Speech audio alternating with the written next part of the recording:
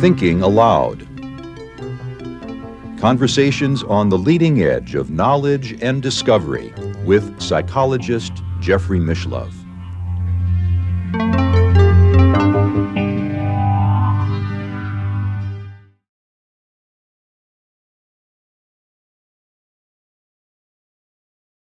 Hello and welcome. I'm Jeffrey Mishlove. Today, we'll be exploring Forbidden Archaeology, the Hidden History of the Human Race, which is the title of a book co-authored by my guest, Michael Cremo, who co-authored that book with Richard Thompson. In fact, I had the privilege of interviewing Michael about that book about 20 years ago on the original Thinking Aloud program. And Michael is back now. He's authored a subsequent book titled Human Devolution, a Vedic Alternative to Darwin's Theory.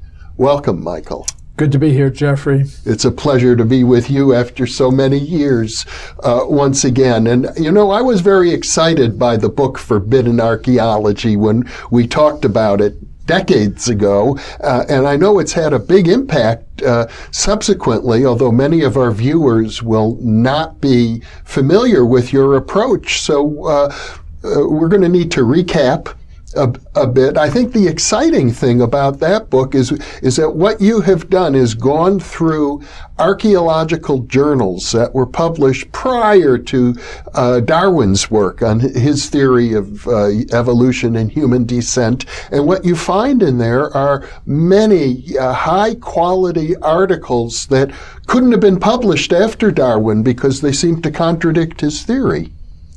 Well, they were articles that were published before Darwin's theory became generally accepted in the scientific world. Darwin published his book, The Origin of Species, in the year 1859.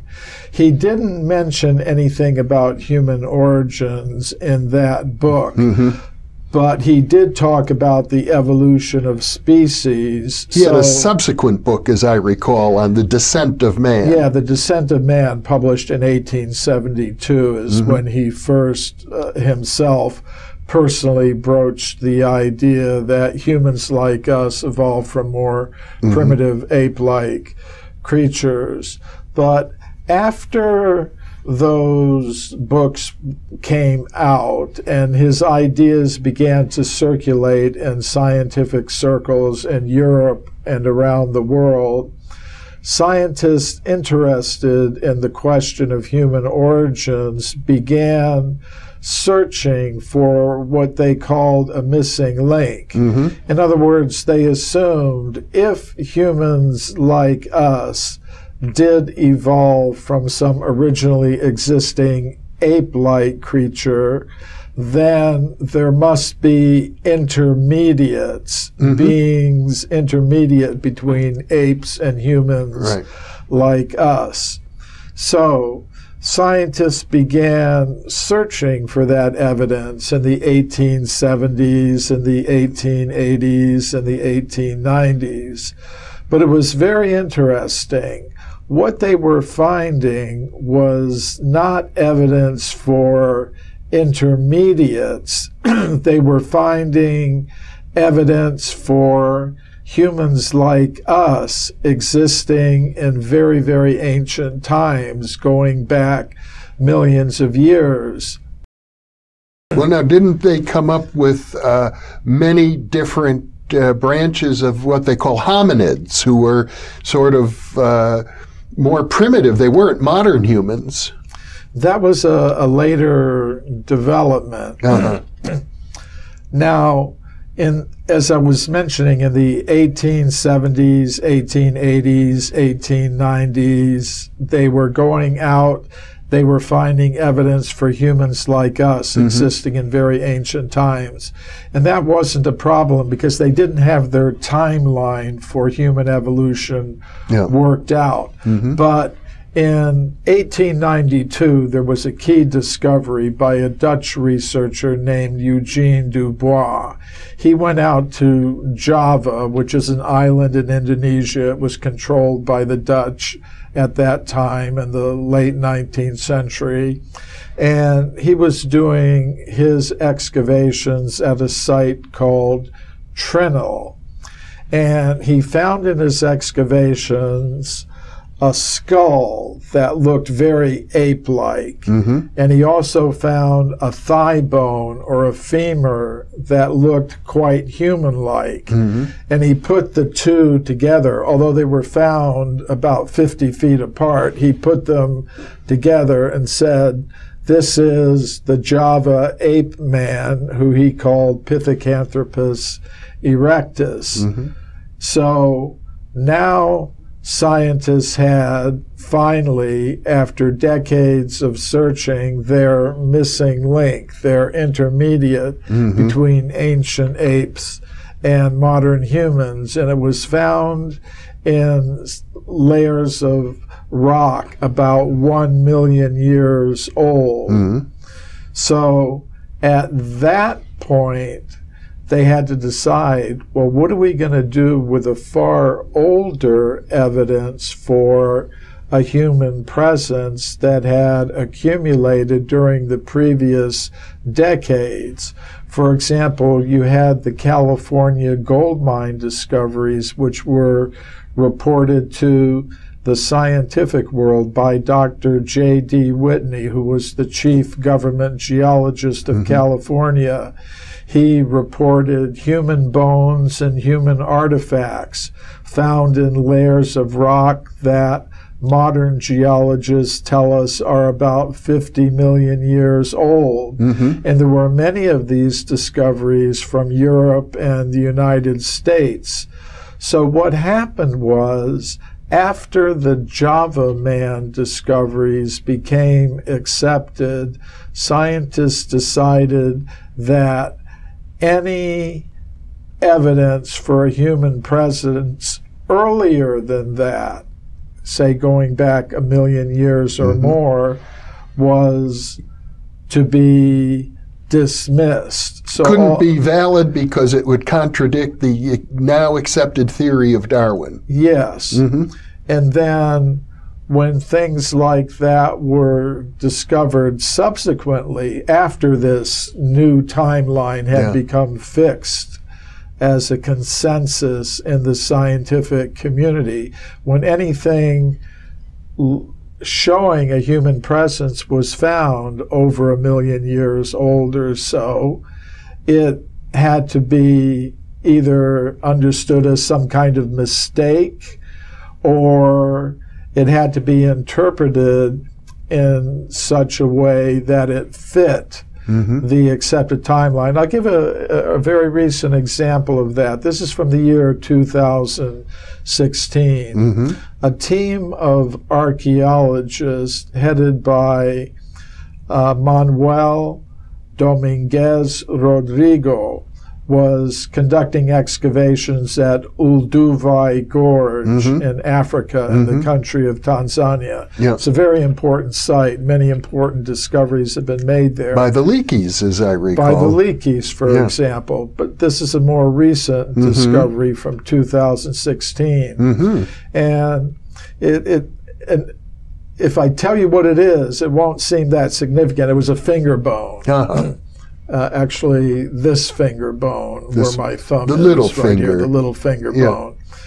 But they very carefully analyzed this finger bone, and they compared its measurements with the finger bones of different species of apes and monkeys, different species of hominins, ape men, in other words, like Homo erectus and Australopithecus.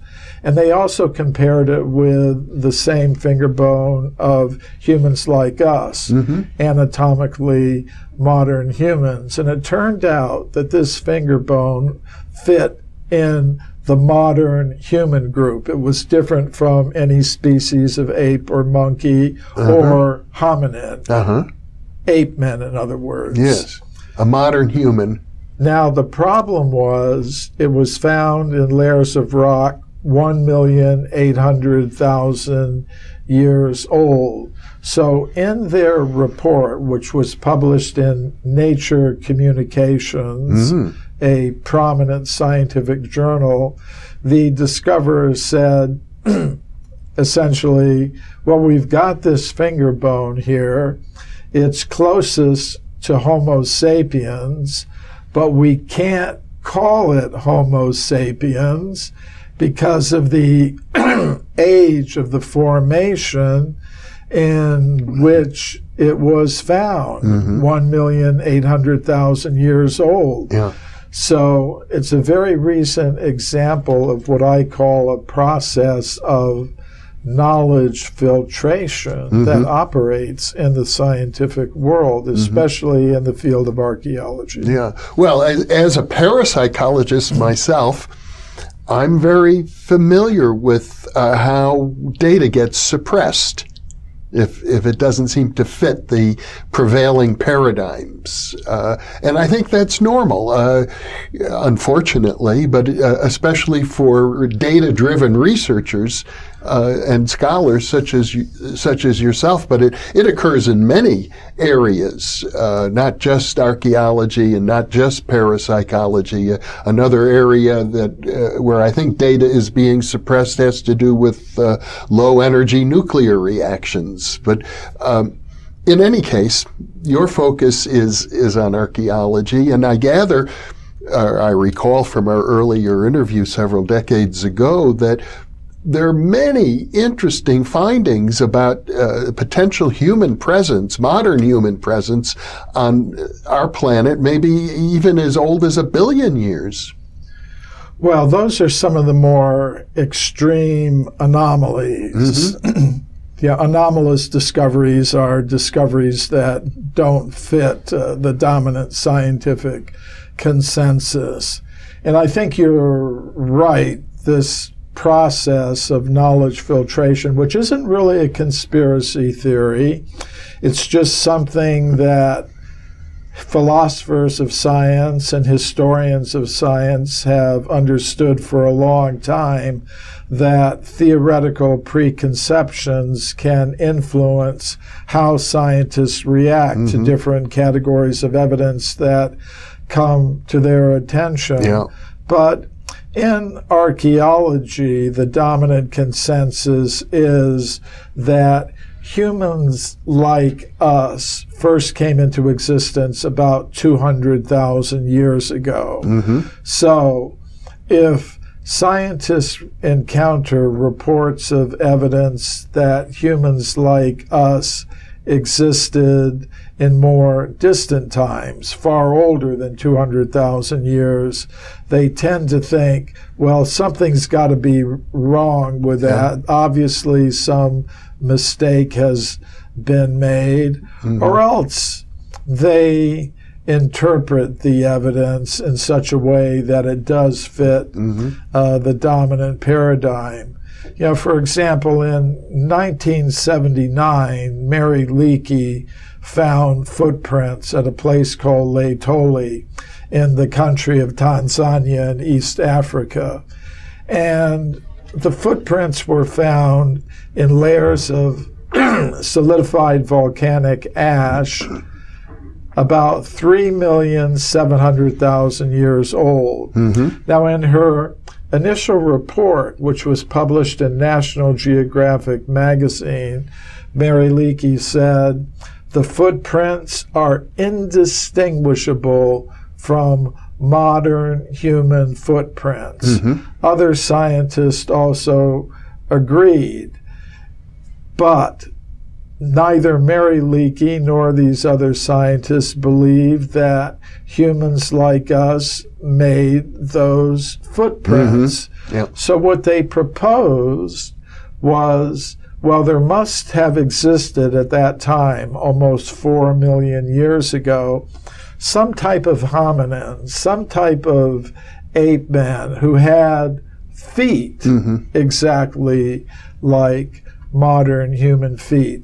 Now, that's an interesting idea. It certainly solves the problem, But unfortunately, there isn't any physical evidence to support that idea. You know, we have the skeletal remains of the hominins that existed at that time. They're varieties of the genus Australopithecus, and the foot bones of Australopithecus have been discovered at a place called Sterkfontein in South Africa.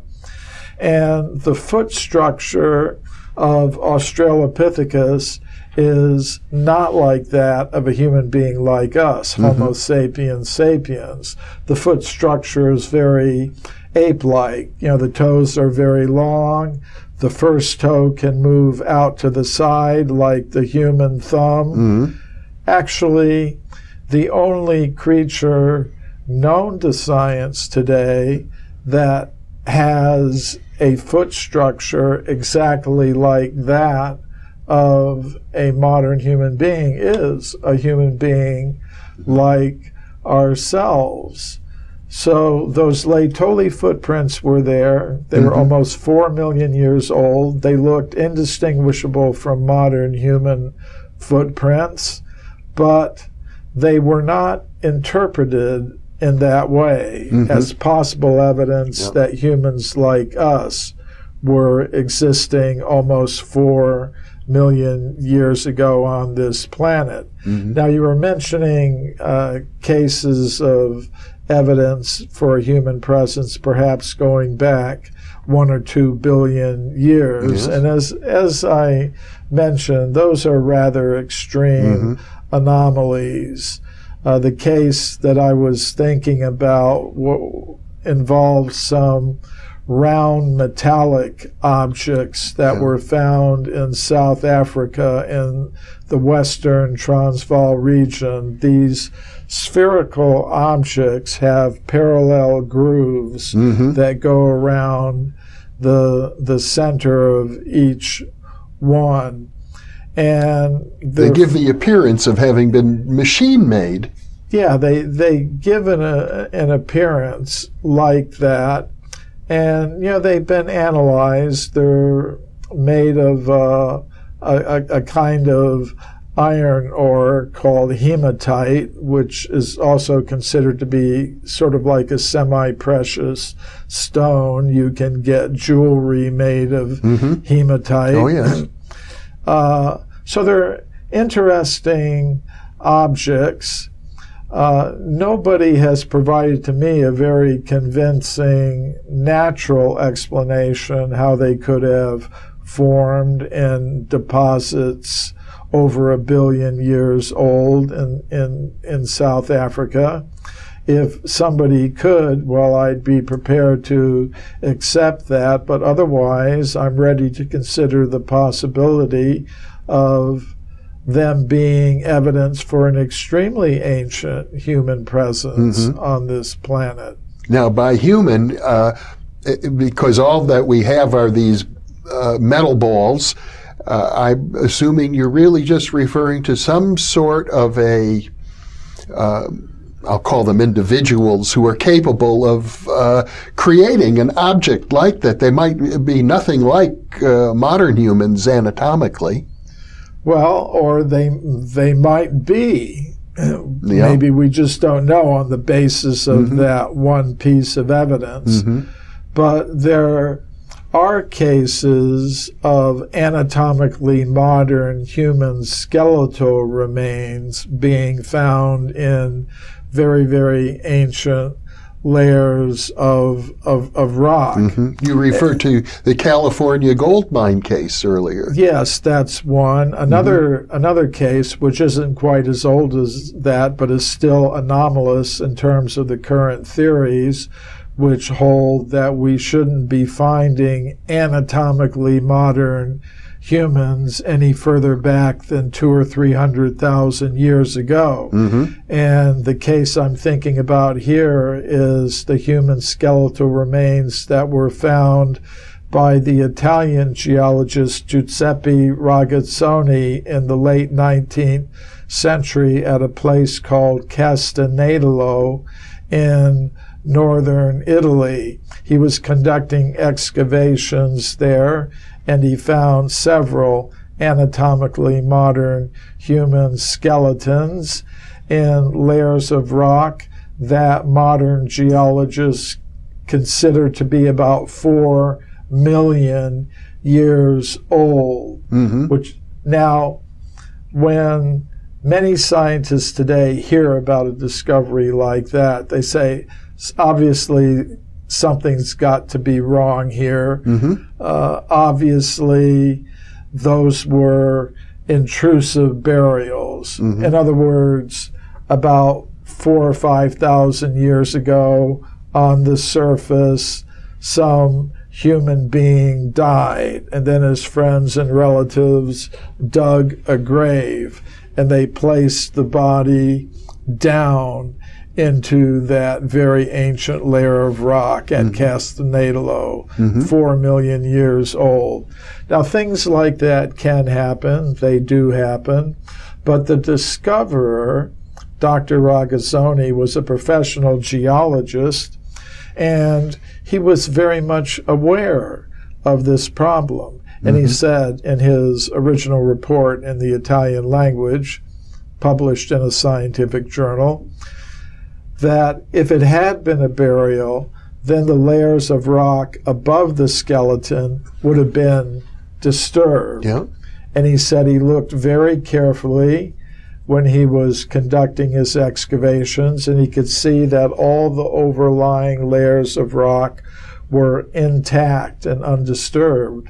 In fact, he said, each layer of rock had its own microstratification that was undisturbed, indicating that the skeletons really did belong in the layer of rock in which they were found, in this case, about 4 million years.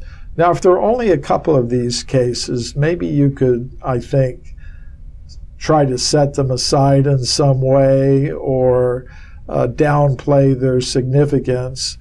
But what I've shown in my work is that there are hundreds of these cases where archaeologists, geologists, and other scientists who are digging into the earth have found human bones, human artifacts, and human footprints that go far further back in time than the now dominant consensus allows. As I said, about 200,000 or 300,000 years. So I think if we're going to talk about human antiquity, we should deal with a complete set of facts, not some partial subset of the whole collection of evidence. Well, I would think that if, for example, it were determined that humans were 4, 5, or 6 million years, modern humans on this planet, there's nothing that would make that inconsistent with Darwin's theory of evolution. No, that wouldn't. But if we go back 50 or 60 million years, that would place humans before the first primates, even. In other words, before the first apes and monkeys. So it would be a little difficult, to accommodate that, at least with the present theory. Now, you could potentially come up with some new version of the Darwinian theory of evolution that could accommodate evidence like that. And I would say if anyone wants to do that as their way of accommodating the evidence, then I welcome that. Basically, what I've tried to do in my book, Forbidden Archaeology, is provide the complete data set. And what people do with that data set, which includes this anomalous evidence for extreme human antiquity, what they do with it is their business. Now, they may try to explain it with some new version of the Darwinian theory of evolution. Some people I've known have appealed to time travel, to time travelers, to try to explain the evidence for extreme human antiquity. Others appeal to extraterrestrial interventions. And then there's my favorite, just human beings like us have been around for a lot longer than we now think, and we need new explanations for how they originally got here. But I'm happy for people to come up with their own alternative explanations, because I really respect the right and privilege of each individual to make up their own minds about these things. Well, let's review the best evidence for human antiquity going back before primates. Well, I would say the California gold mine discoveries are really a very, very good example, because there you have many cases of human bones and human artifacts being discovered in layers of rock that date back to the early part of the geological period called the Eocene, which means these things would be about 50 million years old. And if I'm not mistaken, currently, biologists think the first apes and monkeys came into existence about 40 million years ago or so. So those cases provide a very good example. What happened was that in the 19th century, gold was discovered in California, and miners went to get the gold. And to get the gold, they were digging tunnels into the sides of mountains, like Table Mountain in the Sierra Nevada mountains near the town of Sonora in Tuolumne County, California. And deep inside these tunnels, like the Montezuma mining tunnel, over 1,500 feet inside that tunnel, the miners were finding obsidian spear points, stone mortars, and pestles in other mining tunnels in the California gold mining region. They were finding human bones, other human artifacts. And these discoveries came to the attention of Dr. J.D. Whitney, who was a Harvard-educated geologist who had gone out to California. He'd become the state geologist of California. So these discoveries came to his attention, and he went to the sites. He examined them personally, conducted interviews with the discoverers, thoroughly documented these discoveries, and did his own personal research, and then published a report that was released to the scientific world through Harvard University's Museum of Comparative Zoology. So these were numerous discoveries, very well documented by a prominent American scientist, published in the professional scientific literature. But we just don't hear very much about them today because of this process of knowledge filtration that I mentioned a little bit earlier in our talk. There was a prominent anthropologist, William Holmes, who worked with the Smithsonian Institution. He was a contemporary of Whitney's, and you could say he was more highly placed in the scientific establishment at that time. And he wrote, I'm paraphrasing a little bit, if Dr. Whitney had understood the theory of human evolution as it's understood today, in light of the Java Man discoveries that I mentioned earlier in our talk, if he had understood the theory of human evolution, he wouldn't have announced those conclusions, despite the imposing array of testimony with which he was confronted. And I'll just translate that. You know, if the facts didn't support the theory, then those facts should have not been published. He should have understood this can't possibly be true.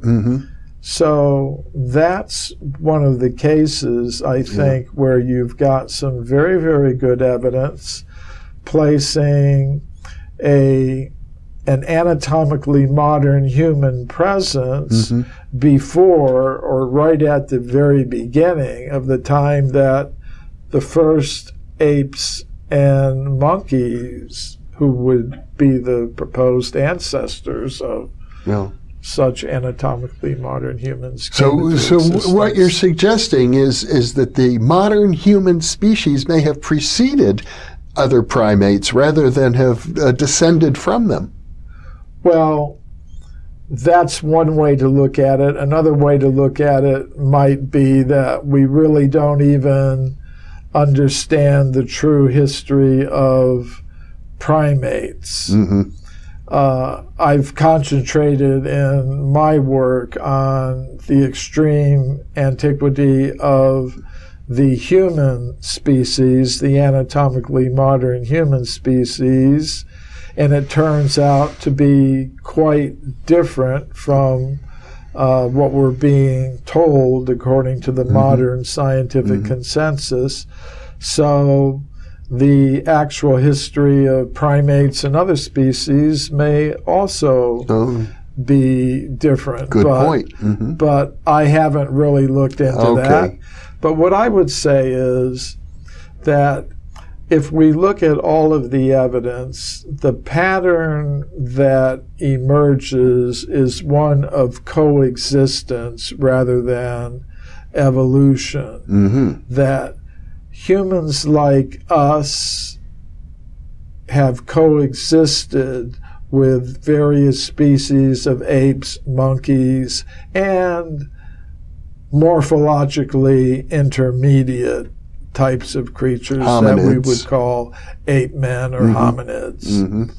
The picture that emerges is one of coexistence rather than evolution. And I will say, in 1993, when forbidden archaeology first came out, the dominant scientific view was one of linear progression, where you have, the primitive apes and monkeys giving rise to the hominins, ape men, which give rise to anatomically modern humans. And it was more or less a linear progression, one developing into the other. You often see diagrams in various textbooks sort of showing that linear progression from stooped over to fully upright humans. But now the dominant scientific consensus is that human beings like ourselves, Homo sapiens,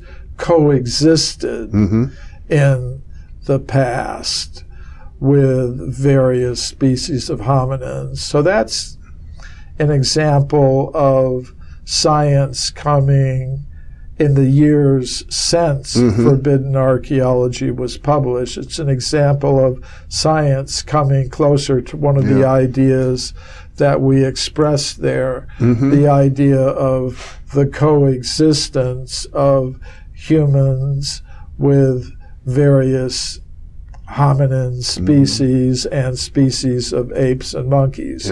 Of course, in the world of science today, that coexistence doesn't go very far back in time. It goes back a couple of 100,000 years. They're saying it's likely that humans like us coexisted with Neanderthals, with Homo erectus, maybe with some other as yet unknown species of hominins. There's one that's become spoken about in recent years, the Denisovans, based on some discoveries that were made in Siberia. So this idea that humans like us coexisted with other hominin types is something that's now become more mainstream. Yes, I remember in my younger years, I was taught that modern humans go back maybe 40,000 years only. So to go from 40,000 to maybe 300,000 is a move in the direction that you're proposing. Absolutely. Actually, when I was doing the research and writing for Forbidden Archaeology, which appeared in 1993, the dominant consensus at that time was humans like us. Homo sapiens, sapiens, came into existence about 100,000 years ago. Now the dominant consensus is 200,000 years, and it's moving towards 300,000 based on some discoveries of skulls from a site in Morocco that were published just this year, I think, that go back about 300,000 years. These skulls have features like those of anatomically modern humans. So I look at these new developments as tiny steps in the right direction, but I think they've got a long way to go before they come to a truly accurate estimation of the antiquity of our species. Well, I think it's fair to give our viewers a little preview of some of the interviews that we still plan to do while you're here. Okay. And that is to talk about the concept of human devolution that you wrote about in your subsequent book, based on a lot of evidence from parapsychology and psychical research, plus your study of Vedic literature and study of the cosmologies of different cultures around the globe, that really what you're proposing is that this data that you uncovered and presented in your first book, Forbidden Archaeology, suggests perhaps a whole new way of thinking about what it means to be human. It certainly does to me. Now, as I said, in Forbidden Archaeology, we just presented the archaeological evidence that contradicts the current dominant theories about human origins and antiquity. Now, if that evidence is taken seriously, that means we need to be thinking about new explanations for human origins. And there are many possible explanations that could be given. But I didn't want to give my own alternative explanation in that book, Forbidden Archaeology, because I wanted people to be free to think about their own explanations, what new explanations would make sense to them. I told myself, I'm going to save my alternative explanation for another book, and that is Human Devolution, a Vedic alternative to Darwin's theory, which I'm happy we're going to get a chance to talk about. Well, I guess maybe just to give our viewers a little bit of preview of what we'll be talking about, we can say that your vision of humanity is incorporates a lot of data from spiritual literature and from psychical research and parapsychology, suggesting, correct me if I'm wrong, that you hold something of a dualistic view that, I mean, you're really focusing on the idea that humans can exist in a disembodied spiritual form and have a very real presence at that level, which isn't well understood today by science. Yes.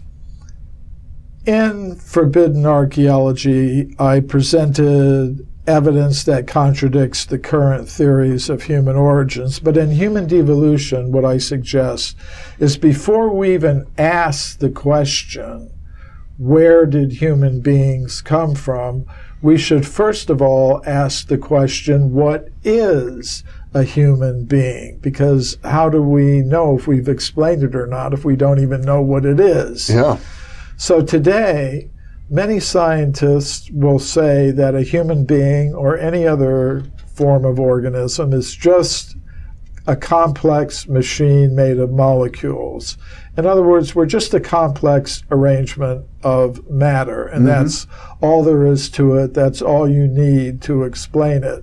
But I think if we look deeper into the data that comes to us from various fields of scientific research, we're going to see it's more reasonable to say that a human being is made of three things. Ordinary matter, molecules, yes, that's part of what a human being is. But beyond that, there are subtle mental and intellectual energies that have a real presence in our human form and which can't be reduced to chemistry or physics as we know them today. And beyond that, there is a conscious self. So when I speak about devolution, it means accepting that essentially we are conscious selves that have not evolved up from matter, but have devolved or come down into the association of matter from some higher level or plane of existence. Well, we do plan to do at least 3 more conversations in which we go into greater detail on this idea, which is consistent with a lot of empirical evidence and also consistent with, as you point out in Human Devolution, with the cosmologies of dozens and dozens of human societies. So, Michael Cremo, it's been a pleasure having this discussion with you. Thank you so much for being with me.